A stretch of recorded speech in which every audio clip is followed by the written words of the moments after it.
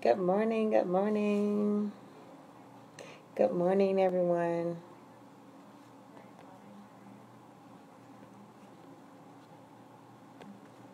Okay, good morning, Periscope. Good morning, Facebook. Good morning, my group, the Winner Circle group. So, I'm going to be semi quick today, but I want to talk about this event I had the opportunity to attend yesterday, and it was very informative, and it allowed me to learn about some of the things that's going on within the city, so I can definitely keep you guys aware what's going on as it relates to the economy, as it relates to just things that we need to be informed about. But you guys have to take into consideration. It's not mine. It's not mine. Sorry. So you guys have to take into consideration what's going on. So let me inform you what happened. First of all, who those that don't know me on Periscope, who those that may not know me on Facebook. My name is Delia, and I'm the owner of D&T Investment Consultant LLC. I do teach people how to invest in the stock market, but that's not what I'm here today for. I'm here today to tell you about exactly what I said about stingrays, about gentrification, about the $50 million that's allotted in this city, which is a great city that I live in, the city of Charlotte, and what's going on so you guys can know what is taking place. So first of all, I had the ability to be in the room. I had the ability to be in the room of what's going on in the city of Charlotte. So what I did, of course, I was there for the information, there to learn, there to just pretty much just learn the ins and outs of what was taking place. Well, first of all, what's taking place is the city of Charlotte has a $50 million grant. So they got the $50 million grant that's allotted. So now, since they have the $50 million grant, they are using that money for the Republican National Convention. Okay, so even though they're using that money for the Republican National Conventions, they are not telling the people, which is us, what they're doing with that money. $50 million. Now, when I was in the room, I heard of some community organizations, some minority organizations that can't even get $500 for restorative justice, for classes, for you name it. Some of these community organizations couldn't even get $500. Some of these companies can't even get grant money, but you got this particular allotment set aside for the city of Charlotte, $50 million, and they are not the council don't have to approve how they about to spend this money. So I'm just trying to figure out how in the world this actually takes place. Anytime it's over $100,000, it has to be approved, but it's not even being approved for. So they are able to spend this money how they choose to see fit. So in 2020, the Republican National Convention will be host in the city of Charlotte. So I said, wow, that's going to be interesting. If you guys don't know, back a few years back, it was an unarmed black man that was killed in the city of Charlotte that created a protest, which is a national protest. And since that had occurred, that they received some type of training and some other things that they were supposed to be doing in the city of Charlotte, but there still have been a lot of mistrust and things that's going on in regards to the police in the community, because I don't know if it made national news, but it was another unarmed black person that was killed in the city of Charlotte this year. So I'm just like, okay, so what exactly is taking place? So you have these monies that's allotted, $50 million, and there is no accountability for that money. And you have organizations, community, small business leaders, and things that's trying to bridge the gap with trying to fight against crime and poverty, because there's like a two-hand thing. Crime and poverty is like two hands. But if you got community leaders and things of that nature that is trying to be on the forefront, have boots on the ground, trying to connect the people with resources to help them to better themselves, the people are not, the communities are not connecting the two. They're not connecting the two, and they're making it very hard for organizations, for nonprofit organizations, as well as small businesses to receive some of these monies. I've been in a room as a small minority black business owner, and they saying, okay, in order for you to be a prime contractor on this contract, you have to have so many. The bar is all the way up to the sky. Let me tell you, the bar is up to the sky, and it's making it kind of difficult for a lot of, it's making it difficult for a lot of small black business owners to be prime contractors to receive these grant monies that's already available for us. So we have to be subcontracted, and when we subcontract, we only can get a portion of the money, which is only like 10%, and then the cycle repeats. They keep getting the same contractors over and over again. I'm telling you, you guys, this thing is so much bigger than what I thought it was. This is like a norm. This is a mountain. It really is. It kind of baffles me to be in a room to see all the things that's taking place. Okay. So another thing that I learned with being in the room yesterday was Charlotte is number 3. 1, 2, 3 when it comes to regentification. 1, 2, 3. The first one that's on the list, the regentification list, is Detroit. The second city that's on the regentification list is Little Haiti in Miami. The third one is Charlotte, the Lockwood neighborhood. So I don't know if you guys are familiar with Charlotte. Charlotte has a lot of stuff going on. As a matter of fact, Charlotte was ranked 50 in regards to economic mobility, and to create affordable housings, to create job housings and stuff like that. So with Charlotte being number 3 on the list, you already know what's going on in terms of regentification in the city of Charlotte. People are moving by the masses. I wanted to literally jump up and scream last night. I really wanted to, because, you know, I've learned of neighborhoods that's on an aggressive regentification list, and what they're doing with the neighborhoods that's on an aggressive regentification list is these people don't know what's taking place in their communities. It's not really a lot of advocates with boots on the ground that would tell these people, okay, these big developers that's coming from another town, they're coming and they're buying up the property. They're creating, when they buy up the property, they're causing the housing value to go up. Now, I learned in the Lockwood neighborhood, the property of the houses is going for $300,000 now. So they have all these funds that's allocated. They have, let me tell you, stuff to put the housings up to code. They have people that can help them with, now they have all type of stuff that's available for these people to understand. But let me tell you what's going on. It really irked my nerve when I learned this. They don't know the programs are available for them. So you got these big developers that's coming in and regentifying the area quickly. You can't really stop them. But on another end, they have silent programs that's available. That I'm not saying they silent. I'm not saying no, that people don't know about them. Some people may know about them, but you have older people that houses that has been passed on for generation to generation to generation, and they're losing their homes because of taxes going up. They're losing their homes because they can't keep up with. They have 4 and 5 code inspectors coming on. Let me tell you about the code inspector. They're forceful. I know that because they come to my mom's house. They're very forceful with their stuff. They will come and they will harass until your house is up to code. If it don't meet the code, the city have your house. Regentification is real. I'm telling you. Regentification is really real in what's going on. How in the world is the city of Charlotte was 11th in the most crime-ridden areas in the country? But now the city of Charlotte is one of the 3 3 that's on the top.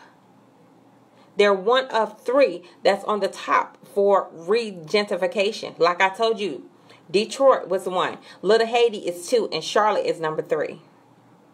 I live in Charlotte. I was in the room yesterday, and it really did something to me. If I could have jumped up and yelled and screamed, I probably would have. Okay, so what's taking place when the regentification process starts? What's taking place is a shift in the demographics. You know that's what's taking place. I go into one neighborhood, and when I cut through that neighborhood to get to the barbershop, I love my barber. Shout out to my barber if you watch this Periscope. If you watch the Facebook, he's on my Facebook friend list.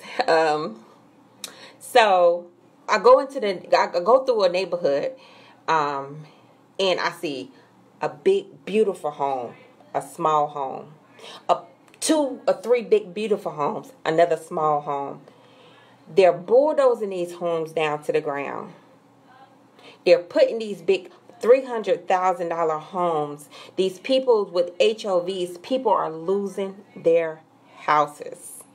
Black businesses are being closed because of regentifications. I read reports. They were slipping letters under people's doors, literally letting them know, hey, this big developer have bought your residential, your commercial, not residential, your commercial building.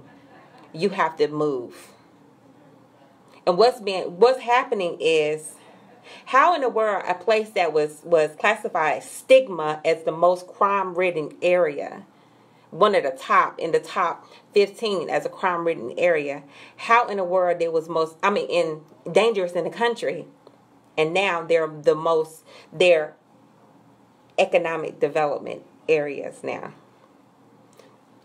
Black businesses are moving by the masses. They're increasing their rent. They can't afford to stay there. So they're closing the businesses, and they're moving franchise big companies in. It's happening right before your eyes. It's a shift in the dynamics. And also the large chain like you may see, the big chain stores or the big chains restaurants or things of that nature is coming in. It really bothered me. It really did yesterday. I was just trying to really hold my peace. So when I learned that the city of Charlotte had $50 million, of grant money, and they're able to spend this money without the approval of the city council people. How is that even possible? So you're not even going to let the people know what you're spending that money on. On top of smaller organizations that's trying to bridge the gap, like small businesses, that's being moved out of their communities because of regentification. 2, that's only not getting accessible to certain grant monies. I heard as little as $500. But you got $50 million. I said, what? So you mean to tell me this black organization, this black company that's providing these services for the community only got a grant for $500, some $1,000, some even more. I'm not saying that nobody don't receive anything, but let me tell you what I do know. I've been in the room on numerous occasions. I've been in the room when trying to be a prime contractor, and some of these things you cannot. They raise the bar so high that a lot of minority businesses, it's only less than 10% that be prime contractors. So you got over close to $1 billion. How in the world only 10%, and it's over close to $1 billion, and only 10% of the people that's minorities are receiving these grants? How is it even possible? It's so much money. And we can't even be a prime contractor. Even if we can be a prime contractor, we can kind of work with the community and help them with employment and some of the things like that. I've been in the room. I'm telling you, I was in a room last year. I was in a room last night. Also, what's taking place in the city is they're about to bring the stingrays. And stingrays, they allow those to track your phone while you're talking on the phone. Let's just keep it simple. So you have a stingray that's about to be implemented. And so and I don't know the radius that's allocated for, and I don't know where they're going to put them, but it's happening. It's happening. It's happening right up under our noses. It's happening. And basically, if you are innocent bystander, your conversation is going to be recorded. I mean, come on. That's like the big brother is watching you. That's like the big brother is watching you. So, stingrays are being implemented. Stingrays are used as a surveillance technique to record conversations, cell phones conversations. So they building these, having these things allotted on the cell towers, and with that being said, they're able to record quote unquote conversations. So if you are an innocent bystander, or if you're not an innocent bystander, you can definitely be recorded. I just don't understand. But this is what you guys have to know. In order for some progress to be made, we as people have to do our part, because it was some people that wasn't in the room that voted for some of these policies. Do you know that some programs that can kind of bridge the gap to reduce some of these things, so to reduce some of the crime ridden, some of the poverty, some of the things that's taking place, they was rejected. They rejected the programs. How are you rejecting the very thing that can be used to bridge the gap? How is that even possible? I don't understand. So you guys have to know what you know. And no, gentrification is real. This grant money is real. They're moving people out. People are losing their homes. They need advocates in the community that will educate the people. They need program and policies that's in place. They need people that would tell the people what's going on, because people don't know, and it's happening like this. I'm telling you. I don't know what my face was looking like yesterday, but I'm pretty sure it wasn't. I don't know. I don't know if I was smiling. I was asking a question about redlining. So I don't know if you guys are familiar with redlining. This policy, when they was talking about, okay, we're going to try to assist some people with the gentrification and educate the people. But I'm just like, how so? And how are you going to get some loans to the people when banks won't even help the people because of redlining? How? How? Those policies that's been in place to disfranchise our people for a long time. I'm not no pro-black person. I'm pro the right thing. We're not going to get it twisted. I always been an advocate of doing the right thing. I always been outspoken. But I'm just like, what in the world is going on? So you saying that you have these programs and you help these people, and you have, what about, okay, you're trying to have the banks, I have monies set aside to help people, but because of redlining, that was specifically set aside to disfranchise certain races, they won't even get approved. I mean, this thing is deep. is so much bigger than what you see on the eye. It's so much bigger than what you think you know, because it's not really that. Some people that wasn't in the room, that should have been in the room, that's not approving programs that will bridge the gap. They're rejecting these programs. How are you rejecting the very thing that can help people? But you approving some absurd amount of money for stuff that makes no sense. I don't understand. Like, even in the city of Fayetteville, when they had certain money set aside for certain programs, but they want to make the military arts, the military museum better. I'm like, what? That museum is beautiful. I love the military. For those who don't know, I worked on several military bases. I love the military. I have family that was in the military. So that's not where I'm saying. I'm saying that it's money that's set aside that's just being allocated the wrong way. Is not being allocated to bridge the gap, to help people that definitely need boots on the ground. They need people that will tell the public what's going on.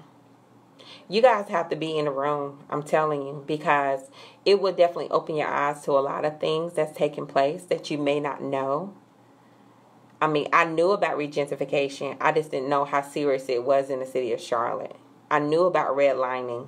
I knew about the policies that were set in place to disfranchise certain races. I knew about all those things. However, I didn't know that the $50 million grant money that was set aside, I did not know about programs that was brought to the forefront for the council to approve, that was being rejected. That could be the very program that could be in place to help crime and poverty. Is like a sister, cousin, whatever. So if you having programs that can bridge that gap, why reject them without even trying? I don't get it. But that's all I wanted to say. I didn't want to talk about stocks on today. I just want to let you guys know. I was definitely in the room yesterday and I wasn't pleased. I wasn't. And I'm going to keep you aware because I got invited to do some other things. So I'm going to let you know. I'm going to let you know. And you guys, y'all have a great day. Be in the room. I'm telling you. Be in the room. I mean, it doesn't matter if you got a little piece. If you're doing something small as far as just educating senior citizens on programs that can be available to upkeep their houses. And it can be as simple as giving them a piece of paper. It can be simple. Hey, these are the programs that's available to keep your house up to code. Because I'm telling you, those code enforcers are forceful. If me, Delia, you know I'm a little spicy. I never was there when the code enforcer came to my mom's house. But if I had been, I'm telling you, we would have had a conversation. Because no, you're not gonna try to just take something off under somebody's feet. You're just not going to do that without educating them and having them with the proper tools in place that can help them. You have all these big developers from overseas as well as in the States that's coming in your city and doing a new thing. They're doing a new thing, changing the demographics. Because you guys have to understand, once they start building appealing places to the eye, new businesses are going to come. And that's going to pretty much drive one community out and a new community in. It's happening. It's happening fast. you guys, we have to do something. Like I said, even if it's small, sharing the information with seniors, or sharing the information with parents, families that's working class, middle class. I mean, how can you have your home in $100,000, I mean not 100, but $300,000 homes is going up in your neighborhood. You know your property value of what's is going to go up. Of course, your taxes, and we have to be aware of what's taking place, because if we don't be proactive, we have to face with the consequences later. So education is the key. Being a part of what's going on in the community is definitely a key, because it will allow you to know what's taking place, and it will allow you to know how you can be effective. Even if it's helping one person, it's better than helping zero. So be a change agent. Be a change agent. I mean, change. Help somebody. Even if it's only your family, just help somebody. I'm just telling you, because it's awful. It's awful to see people losing their houses for just pennies. They're forcing them out. They're slipping notes in small business owners' doors in commercial buildings, telling them basically, this property has been purchased by some developer. You have X amount of days to move. It's crazy. Not only the small business being placed, families being displaced, people are losing their houses. It's all different type of stuff. It's crazy. It's crazy. But we can do something. Putting the right people in place is definitely one thing we can do. You have to go vote. You have to be a part of what's going on in your community, so you will know. You just have to. So that's my spiel for the day. I'm definitely about to do what I do best, is read the Wall Street Journal. It's actually right here.